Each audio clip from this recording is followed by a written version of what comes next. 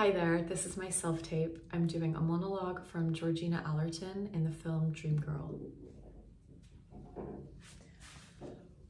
Oh, all right, Mother, all right. I'm practically dressed. Maybe your mother is right, Georgina.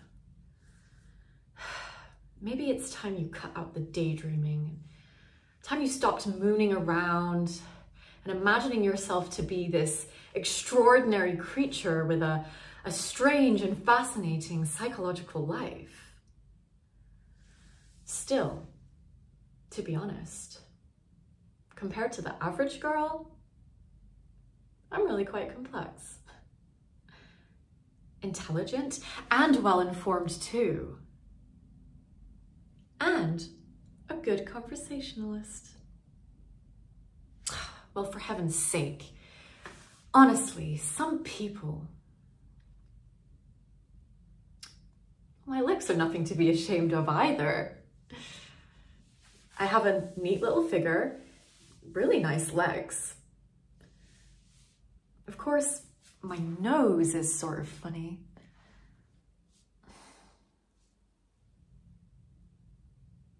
But my face definitely has character.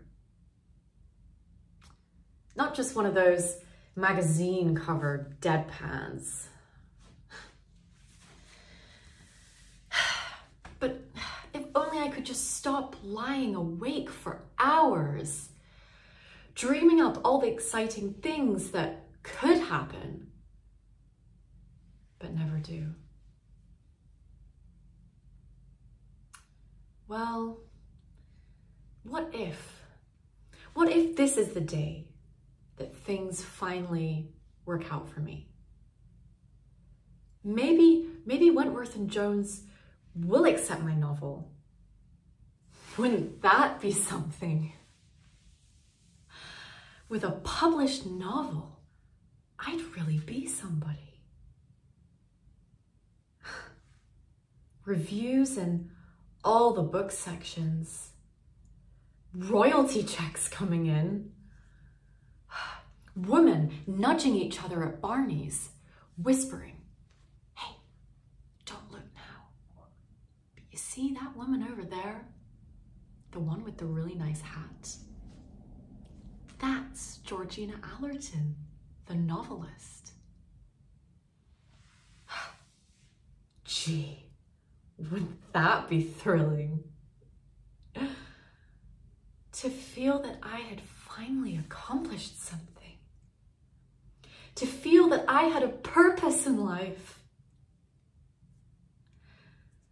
Only it wouldn't make up for Jim. 50 novels wouldn't make up for Jim.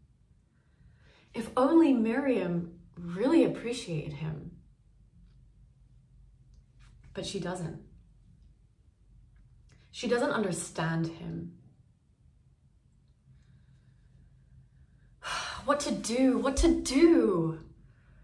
Here I am, 23 years old, and next month I will be 24. And that's practically 30. 30 years old and nothing to show for it. I suppose nothing ever does happen for me.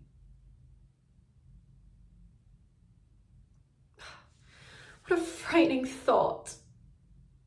Just to go on and on like this. On through middle age, on to senility, never experiencing anything? What a prospect. Thank you for watching.